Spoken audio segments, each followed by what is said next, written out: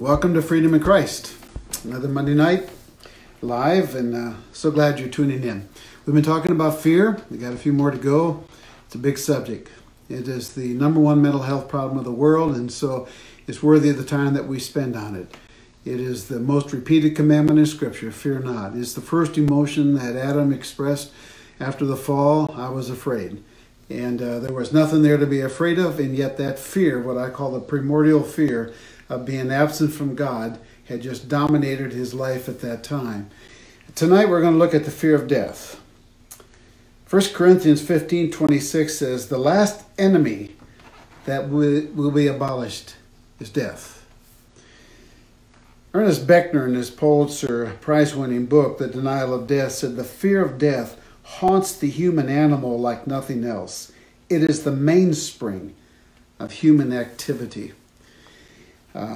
This fear of death is just constantly being stimulated by the environment in which we live, and primarily mass media. You listen to the news every night. If it bleeds, it leads. And some nights you're just going to turn on the television and say, hey, I'm glad you survived. Let me tell you about the few who didn't today. And then we always hear about the new salmonella outbreak, or some mass killing, or an airplane that goes down, or tornado hits. And then you see images of people tearfully looking through the ruin, trying to find meaningful things that are left there from their life. And it's just kind of a tragedy that fear, which is a powerful motivator in our life, can dominate so many lives. This is a forecast looking ahead, but let me just be honest with you. An irrational fear of something other than is legitimate, and other than God, is mutually exclusive to faith in God. Something is controlling my life, and it is not God. It is not the Spirit of God. And God has not given us a spirit of fear, but a power, love, and a sound mind. And so we're going to take a look at this mega problem, the fear of death. That maybe is the biggest stronghold that exists for a lot of people's lives. The genesis of that, surprisingly, is really Satan. And why is that? Why is that the case? Listen to the writer of Hebrews. Since the children share in flesh and blood, Christ likewise also partook of the same, that through death he might render powerless him who through fear of death were subject to slavery all their lives. Think about that for a moment. Those who had a fear of death were subject to slavery all their lives. Jesus came to set us free, and truth will set us free. But to grab hold of that and to realize that from the very, very beginning, the origin of the fear of death really is the one who had the power of death. And you come across any kind of buddy in spiritual bondage, and I'm going to tell you about people who have an obsession with death, who have suicidal thoughts, and it's just part of the landscape. We received this testimony in the office to illustrate that. I'm 30 years old. When I was 5, my mother and father took me to a witch doctor to help cure my nosebleeds. My parents were to say a few prayers and then place a silver coin on my forehead. Shortly after the nosebleeds ended, I became obsessed with dying. A tremendous fear came over me that would not subside. I accepted the Lord when I was 25. 2 years ago, the fear of dying came back full force after giving my testimony at a woman's Bible study sharing day. The fear was oppressive. Every day I chose to wear clothes that I thought would be my death clothes. How was I going to die? The thoughts in my mind were petrifying. I would die, and my 3-year-old daughter would grow up without a mom. I would die, and my husband would marry a beautiful blonde. Were these thoughts coming to him? I asked God to remove the fear. I became familiar with all the fear Bible verses. It was so overwhelming, I thought I was going crazy. Then I came across my book, The Bondage Breaker. And she said I was in bondage. I remember crying out to God to show me what was holding me back. I prayed the prayers. And when I came to the part of renouncing my sexual sins, I tried to envision every man I ever had sex with, what they looked like, or what their names were. I prayed for these men. I prayed that their names were written in the Lamb's Book of Life. I felt the fear leaving me, the fear of being unworthy to stand before God, the fear of getting AIDS, the fear of dying. This may sound funny, but with every prayer, I almost felt like poof coming out of my mind. Then I slowly asked the Lord why this fear had plagued me for so long. And I remembered long ago going to that witch doctor. That, to this day, my mom claims was a man of God. I truly believe that curse was placed on my life when I was 5. I lived 28 years infested with fear. I didn't care how I lived and became a loose woman because I was sure I'd never live to see the consequences. Thanks be to God from whom all blessings flow. There truly is freedom in Christ. Well, there's a chance that her nosebleeds basically, in coincidence, healed up after that event. There's another explanation I find rather intriguing, however. Tertullian, around the year 200, wrote the Apology for Christianity. And he said, very kind to, no doubt, demons are in regard to the healing of diseases. For, first of all, they make you ill.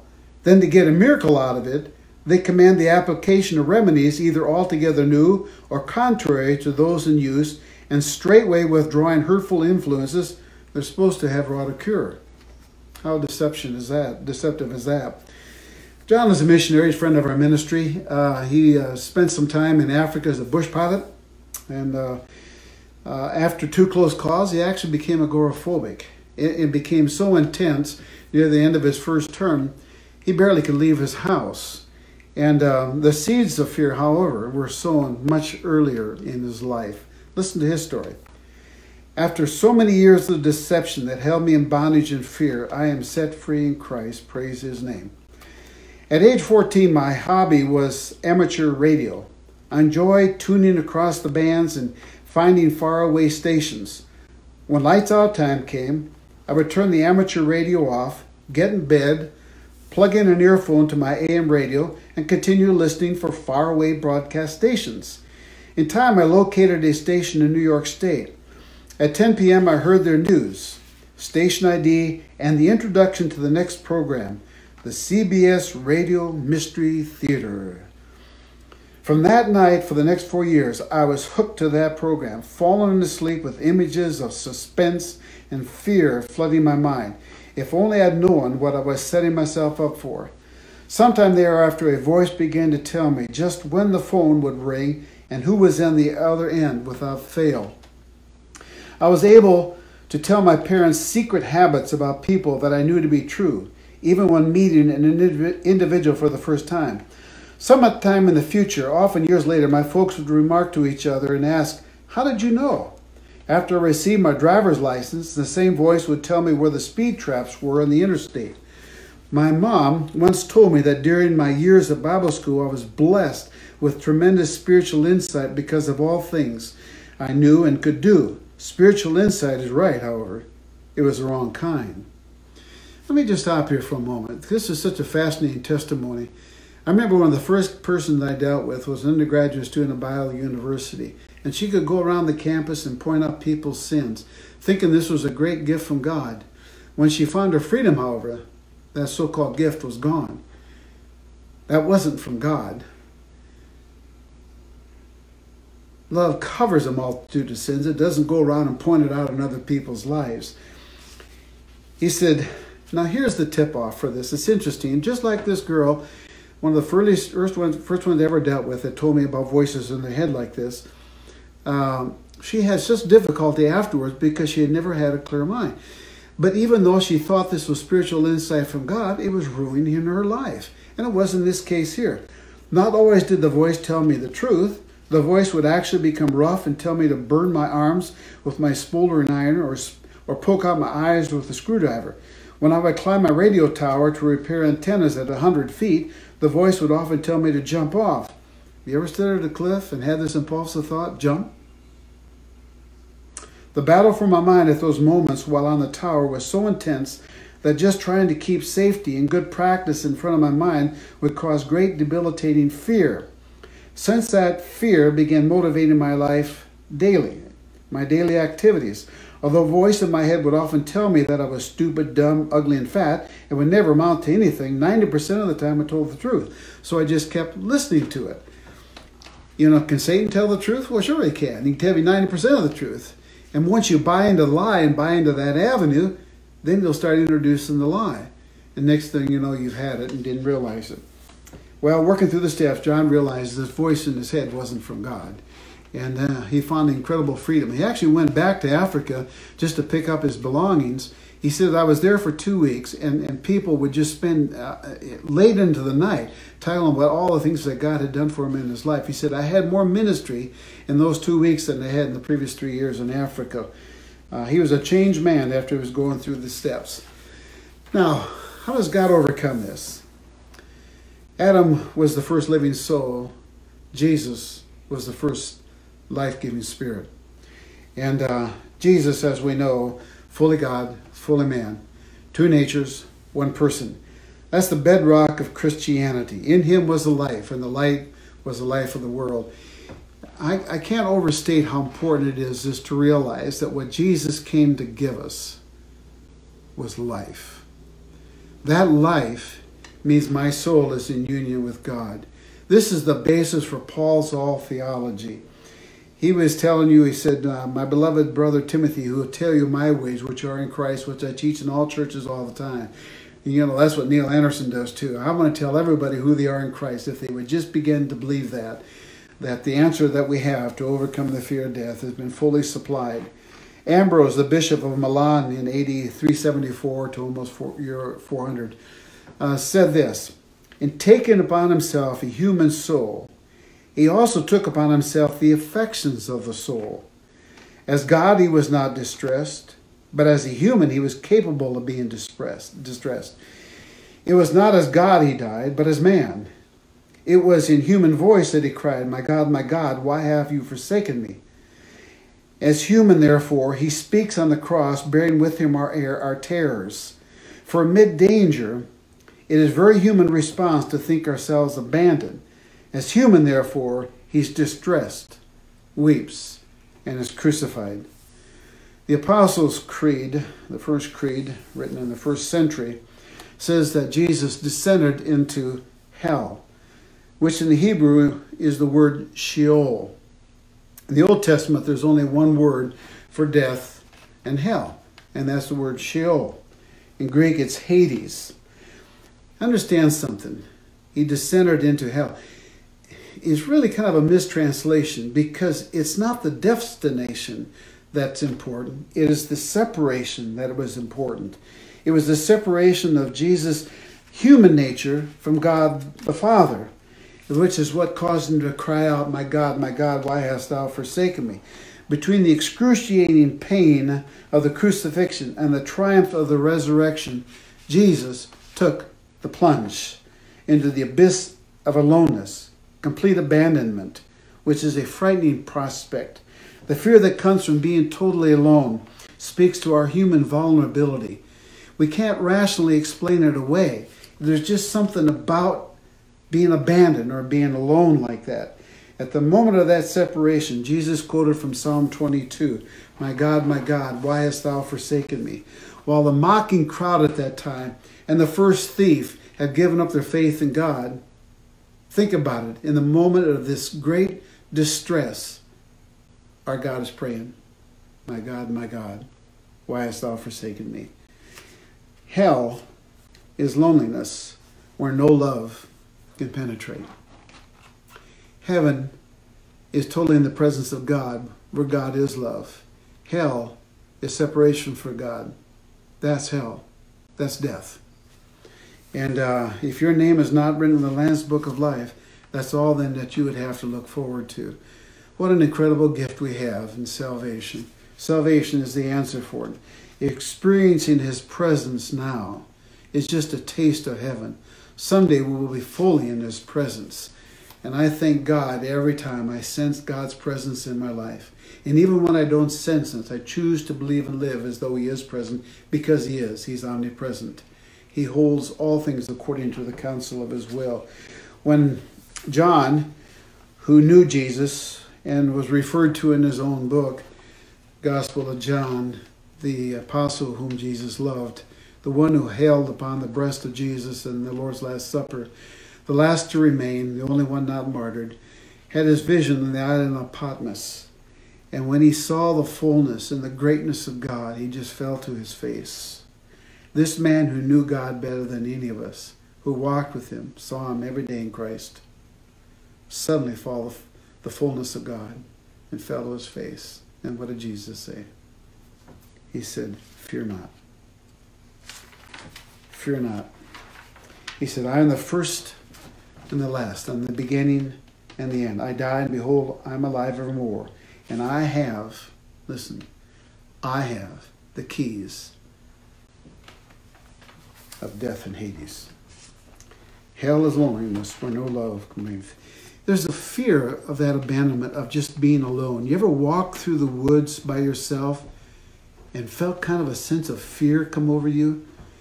And then have some friend show up and it's almost alleviated immediately? Have you ever gone into a mortuary thinking maybe you were going to see something else and walked in a room and there's a corpse there whom you don't know? Did you feel a little weary, just a little eerie?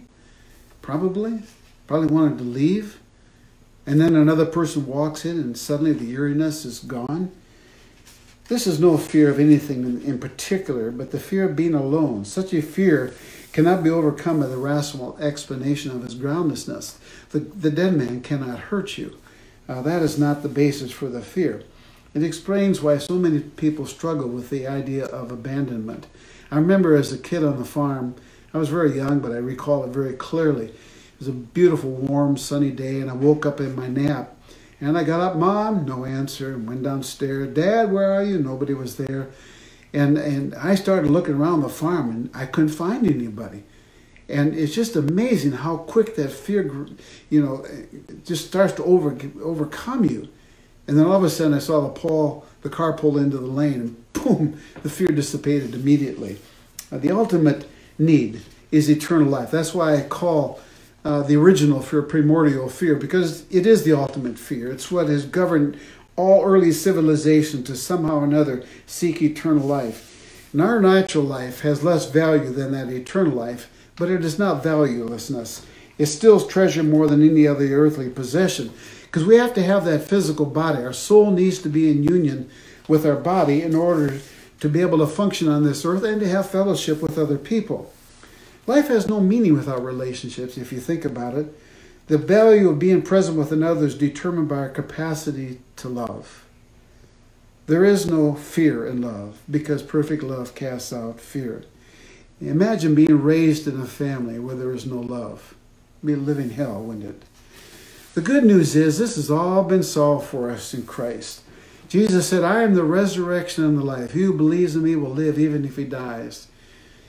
In other words, he will continue to live spiritually, even if he dies physically. In other words, we remain spiritually alive, even when we physically die. That is not something to fear then, obviously, because Paul says in 2 Corinthians 5:8, we are of good courage, I say, and prefer rather to be absent from the body and to be home with the Lord. Paul says, for me to live is Christ, to die is gain. No more pain, no more fear.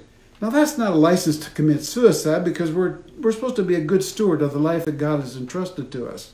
And we're going to be accountable for that someday.